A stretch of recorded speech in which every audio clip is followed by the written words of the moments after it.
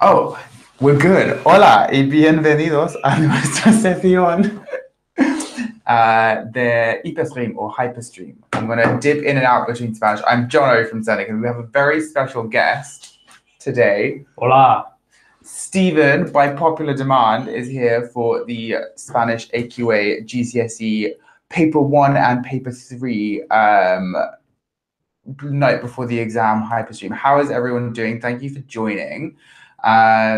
Tengo muchas ganas. I'm very excited. Because Senor Jono is the master. El maestro, por favor. El maestro. El maestro, sí. I didn't know that was a word. Well, it is. Now you do. See, we're learning something already. So we're learning with Senor Jono today. Me llamo Esteban in Espanol, or Stephen in Spanish. Sí. But Jono is the master. Jono, I don't want to... Juano, I like it. Okay, we've already got requests for the gong. The gong is coming in the next video. Don't worry, Stephen. I can go and get the gong. Actually, should we go and get the gong? Do you want us to get the gong? Okay, people want the gong. People want the gong. We'll go get the gong. And the physics is at 5:30, so make sure you stick around for that. While Stephen gets the gong, I'm going to talk through what we're going to be going over today. Obviously, it's the reading and the listening tomorrow. So reading and the listening tomorrow. So we're going to go over some tips for the reading and the listening exam, okay? And every time you get an answer right, you know that the gong is going to be hit. It's going to be wild. I'm so impressed that so many of you are here. Thank you for joining. Get other people to join. We want this to be as interactive and fun as possible. And remember to stick around for the physics at 5:30. Gong is coming, Anna, don't worry. So we're going to go over some reading and listening tips, and then we're going to go over some requested topics. So I'll be going over some environmental, el medio ambiente, because that was requested a lot. And we're going to go over a translation, how to structure it and break it down. And we'll go over a few, we'll go over some common terminology that comes up. We're going to go over some false friends to watch out for in the exam tomorrow. That's going to be very important. So yeah, I'm excited. Oh my God. Okay, that scared me a little bit. Look, okay, as promised, we have the gong. This was a really good investment for the company, the gong. It's a good £5. Fiver. Like on Amazon. See, get yourselves a gong. Boom, you're all welcome.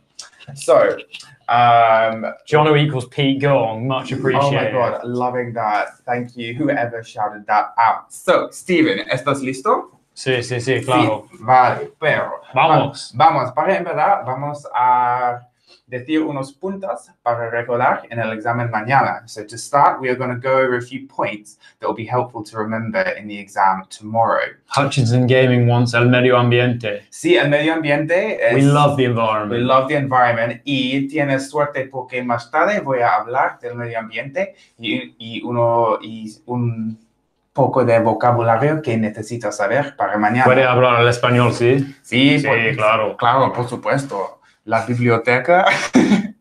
Stephen is loving this. Adoring it. Adoring it. Okay, so we're going to start with some tips for the reading paper. And this will be tips for higher and for foundation. And I agree, the chat has lovely vibes.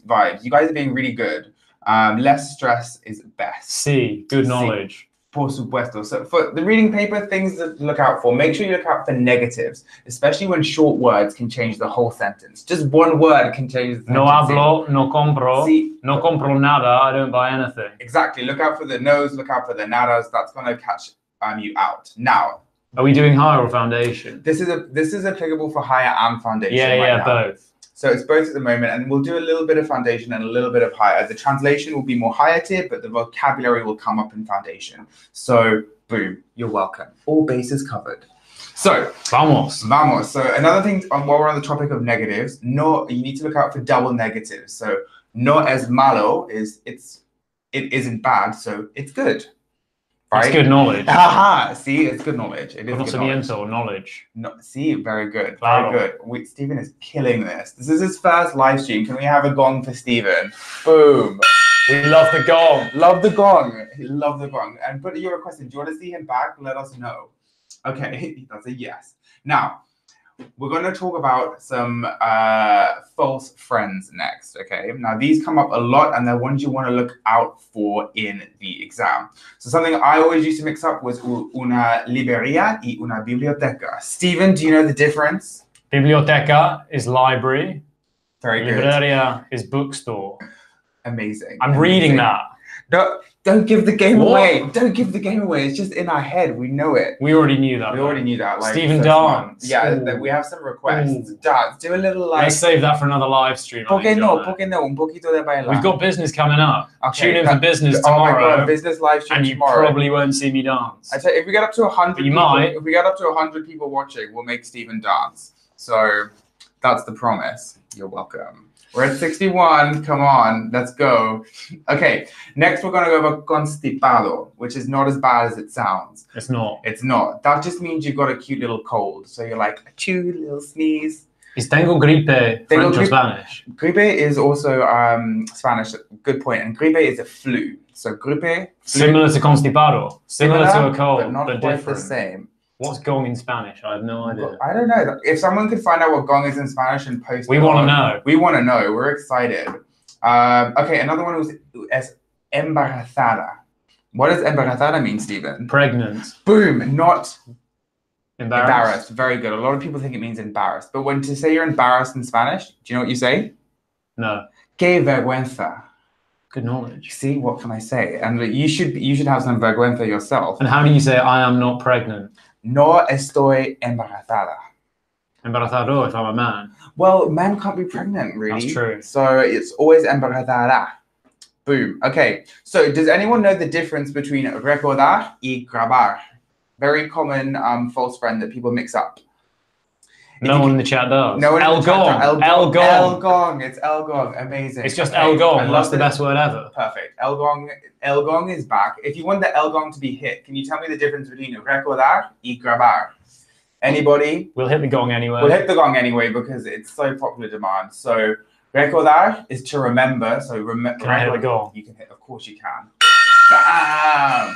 El gong. Anna is loving the gong. I'm freaking loving this. So recordar is to remember, whereas grabar is to record. So recordar does not mean to record, okay?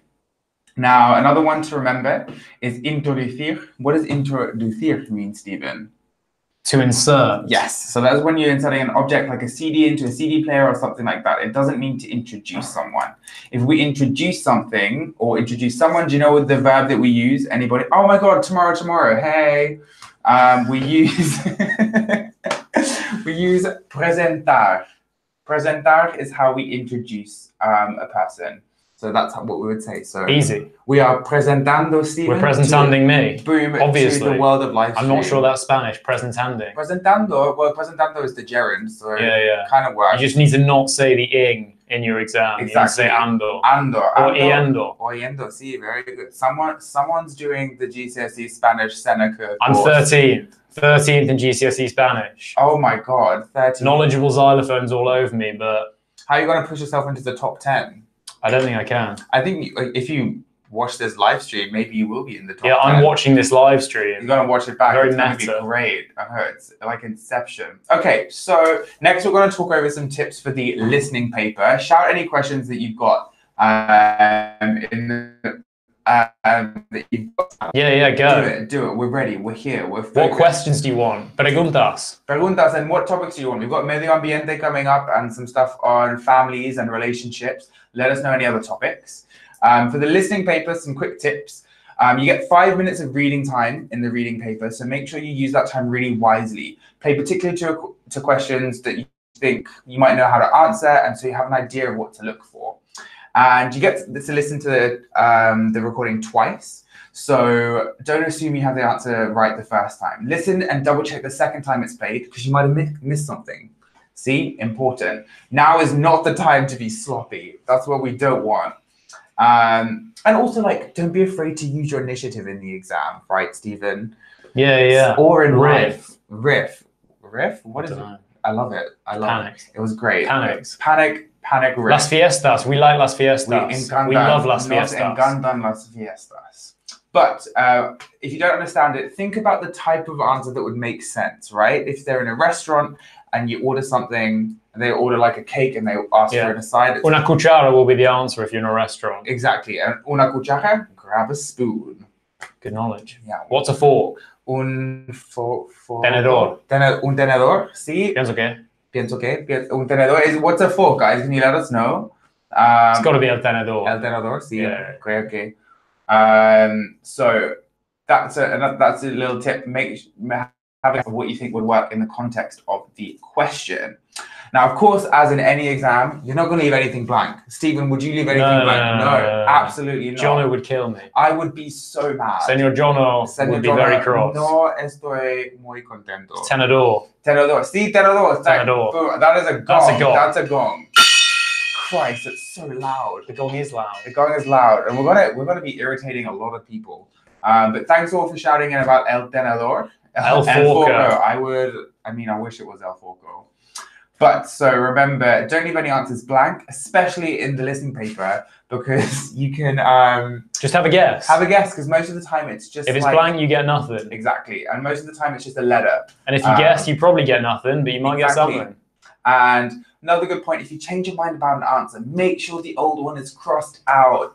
Do you want to explain the gerund? The gerund. Big request for the gerund over there. Okay, let's go. So the gerund is just a form of a verb when you're doing something. So in English, it's an ing word. So Stephen's going to be going soon. I'm talking. Estoy hablando. I'm buying. Estoy comprando. Exactly. So in Spanish, you'll see it with an ando if it's an AR verb, or yendo if it's an IR verb.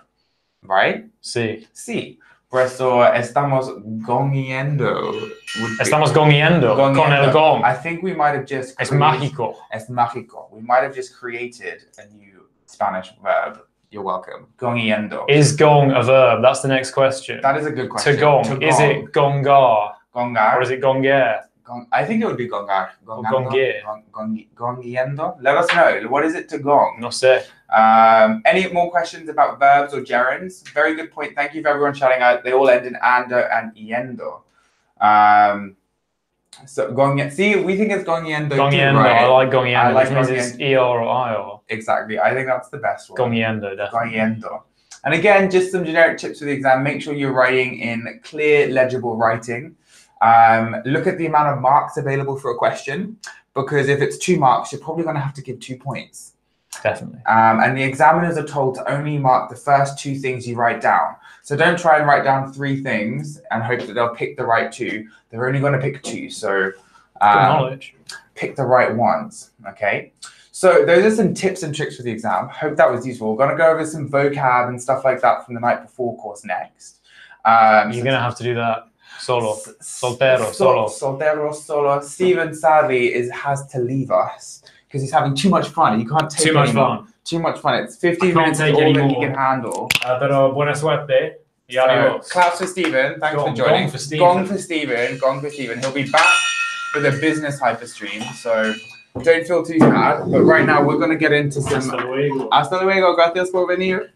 Now it's Jono's flying solo, and we're just going to go over some, we're going over some vocab. Highly requested topic was the environment, so we're going to start with that. Now, we're going over a translation, and translations are something that can really scare a lot of students. But honestly, you don't need to. You just need to break it down, and it'll be great. So let me just share my screen with you guys so you can see what I'm chatting about.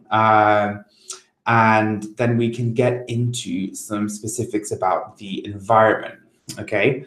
So again, keep me up posted, let me know any questions you have about vocab or anything like that. And we're gonna crack on with some, let me just move that. We're gonna go over a translation about the environment, okay? So translations always look kind of intimidating when you start, but just break it down, do it 1 sentence or do it one verb at a time, and use the verbs that you know to help guide your answer.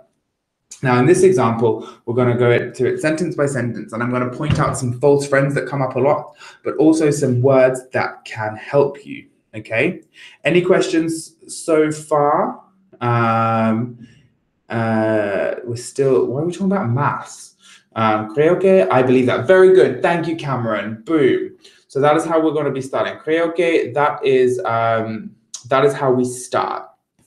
So I think the traffic, I think that the traffic es un problema grave porque, so problema, this is a good thing to look out for. Problema is masculine, so it's un problema, not una problema, is a very serious problem. So, is a very serious, is a serious problem because. So it's a very serious problem because, so ¿por qué? Because años tras año, that means year after year. That's a good phrase to remember for your exam. If you don't know that one, I would write that down on a cute little piece of paper. So año tras año, year after year, hay más autos en circulación. So what does that mean? There are more cars on the road. So en circulación means on the road. Okay, next we're going to the second sentence. So los coches son las que más producen. So the cars the cars produce the most las emissions of dióxido de carbono. You should know what that is, carbon dioxide. Very good. That and uno de los, so that is uno is one of the, so one of the gases de efecto invernadero. Now, this is a very important medio ambiente keyword to know. Gases de efecto invernadero is greenhouse gases, okay? So that is what's important. That's a really important one to remember. If you don't remember that, scribble that down on a last-minute vocab list that you can read over now and take into that exam tomorrow. Okay, now we're going on to translate the third sentence. Sin embargo comes up a lot. That means however. Good one to remember, and also a good one to use if any of you are doing the writing exam, a good thing to use too. Muchos gobiernos, that's a lot of government. So muchos, a lot of, okay? Ya han introducido leyes. So leyes is a law. Ya means already. And this is a good tense. This is the past perfect tense. Han introducido, have introduced. So whenever you see ido in a verb, that is the same in English as ed, okay? So they've already introduced laws. Para reducir, to reduce. So when you have para and then this is the infinitive form of a verb. So ar, ir, er, when a verb ends like that, it's the infinitive. When you have para before that, it's to reduce or to whatever. So that's what that para does. La cantidad de coches, so the quantity of cars. So again, that was the third sentence. All nice and done. How is everybody feeling? In order to reduce, you guys are freaking killing it on the live chat. Gone for you. I'm gonna irritate so many people in this, like in my surroundings. But yes, la cantidad de coches, the number of cars. I would say, as a little tip, instead of cantidad, say number of cars, because that's what you're more likely to say in English. La cantidad de coches, the number of cars on the road. Okay. So that was a quick run through of a translation and how to break it down sentence by sentence and try and break it down like even further into words and use those words to help you. Do you have any questions so far about environment or anything like that? Oh my God, thank you so much, Ash Ketchup. I hopefully won't get into trouble. I will maybe do the gong less frequently or not as loud, but it won't get me into too much trouble. Gongiendo is my favorite new gerund verb. Okay, so now we've got some requests through on Insta to go over some families and friends vocab, and this is a good one because this comes up a lot, especially in it can be really easy to confuse the words as well, especially in the listing portion. It comes up quite a lot. And if you want to say to recycle is reciclar. That is to how we recycle. Which tense do you want to know about? Let me know. I mentioned the past perfect tense, which is just when you have like, when you see like ido or ado is like a form of the verb. So sí, he reciclado. Very good, Cara. So reciclar and then ado, that is I have recycled. Okay. Boat is un barco. Like that. So how would you say, we have a, but isn't your stepmother pregnant? So madrasta, not mudrasta, madrasta is the way you say stepmother. And once you remember stepmother, it's easy because to remember stepfather because it's gonna just be padrasta. Padrasta. Okay. So su madrastra está embarazada de 7 meses. So this is really good. False friend, embarazada, remember, means pregnant, not embarrassed. And su madrastra, how many madrastras? 1. So están is plural, that is for they. So that word is wrong, and it's got to be está. And we say está embarazada because we use estar when we're talking about something that's not permanent. So you're not pregnant forever. So that's why we don't use ser. So it's not es embarazada, it's estar embarazada. Awesome. Okay, Mary Kate and Ashley, nice little throwback. I'm feeling it. How do we say sister in Spanish? Let me check the chat. What's the word for sister? Let me know, and I'll do like a cute little gong. How do we say sister in Spanish? Amana, very good, Molly, straight in there. I'm going to do a very quiet little gong.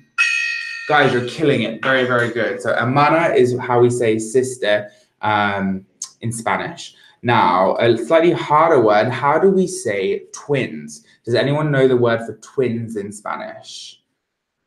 Guys, killing with the hermana. Boom, boom, boom. All of you are doing awesome. How do we say twins? Do you know the way of saying twins? That's a little bit harder. That's a bit of more of a higher tier vocab, but still good to know. Gemelos, very good, Lily.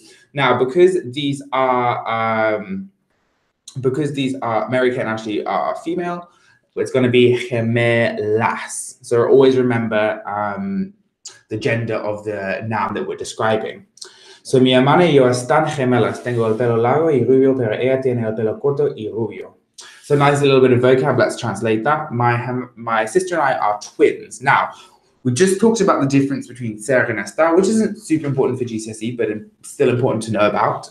So if you are twins, you're always twins. So you've got to be somos gemelas. So we've got to use ser, and it's also we, so we're using somos. Pelo largo y rubio, y ella tiene el pelo corto y rubio. So that's long blonde hair and short blonde hair. Okay? So gemelos, good word to remember. Really, really good. You guys are killing it with the questions. Really, really good.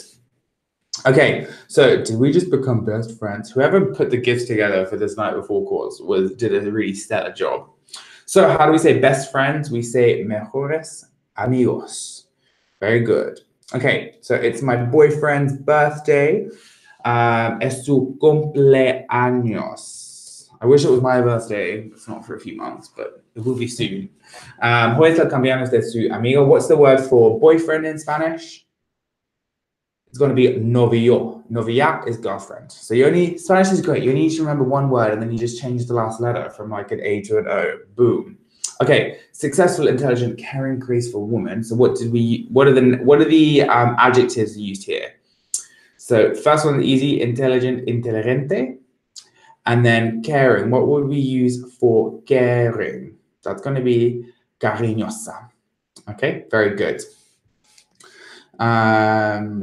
Amiga is wrong. Very good, very good. Yep, amigo was like inteligente, very good. Inteligente y cariñosa, you guys on the chat absolutely nailing it.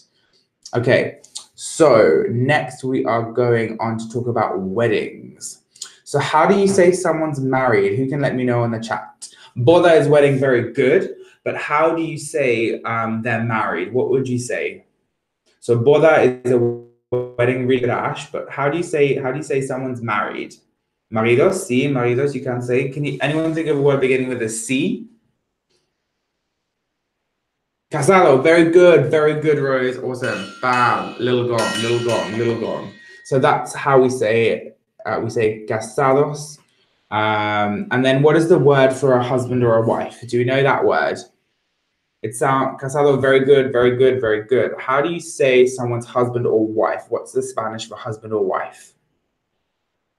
Let me know, let me know. Begins with an E, marido, you could say marido. So mi hombre is a bit more, esposo, very good. Cara straight in there, awesome. Esposo. Esposo is what we say. So like in English, it's like the English spouse, okay? And then easy for wife is just esposa de flip. Very good. And we've had this come up before. You guys were on it. A wedding is una boda. We have to put the una. Una boda is a wedding. Very, very good. And a marriage, do we know the word for a marriage? Which one is it out of these? Let me know. Which one do I need to pick? What's the word for a marriage? How do we say if a wedding is una boda? What is a marriage? Boda's wedding. Out of the yes, un matrimonio. Very good. So un matrimonio. This is a tip. So when I would be looking at these, remember a marriage, that's a noun. So we know it can't be casarse because that's a verb. It's an AR verb. So un matrimonio is a marriage. Okay, time to party. Really, really good. Okay, so that was a quick run through of vocab. What I'll do in the last few minutes is just recap what we've covered and then go through any last minute questions. So does anyone have any last minute questions that you would like me to have a go at answering really quickly? I hope you're all feeling good for the exam tomorrow and not too stressed. Remember to just take some deep breaths, try and keep active. Talk to your friends, talk to your family. If you are stressed, it's good to talk about it. It's good not to like bottle these things up, and it's okay to be stressed. It's okay to talk about it because GCSEs are stressful. So I'd say a quick thing and remember to stick around. If you have physics tomorrow, we've got another live stream at 5:30, so in 15 minutes. I'll talk through some tenses really quickly. The key, but we've got physics at 5:30, so stick around for that if you want. And we've got a special guest, the amazing Tom, he did physics at Oxford. He's super smart. He's going to be joining us for that.